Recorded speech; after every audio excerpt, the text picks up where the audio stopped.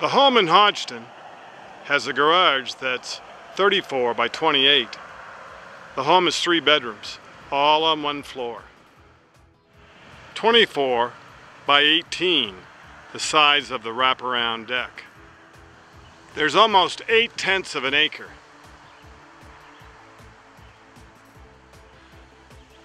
The owner has been here 12 years. They've paved the driveway, replaced the septic system, all new windows in the last year, new furnace 3 years ago, new metal roof on the garage. The roof's been checked by 2 people, and they said it's fine and dandy. She's the type that worries and takes care of things. There are atrium doors to the kitchen. The kitchen cabinets are modern. The appliances are staying with the property, and they're in good shape too. This floor was just replaced. There's a pass-through to the living room, a laundry room off the bath.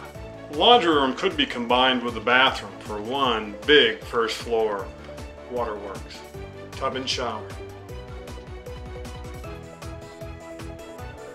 There's a handy utility room on the back of the home that has a stairway to the base. It's all insulated well, and it's a great spot for a chest freezer for all the kids' sporting goods. The living room is wall-to-wall rugged. There's not a lot of wasted hall space in this 3-bedroom country home. Here's the lord and master of the home. Here's the master bedroom. The new windows in this room are in the corner. Great idea. Creates a lot of extra wall space for where to put your bed. There is a closet in this bedroom. A short hall with an outside door takes you to the last 2 bedrooms. Each has a closet.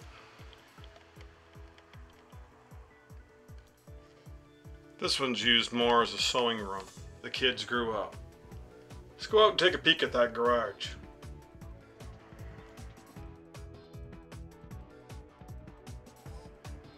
A 2-door, but a 3-car garage that was going to be used by the guy that built it for a business. You can use it for all your toys. I'm Maine Realtor Andy Mooers. Thanks for listening and watching the Maine Real Estate channel. Let's hear those questions about this home in Hodgson.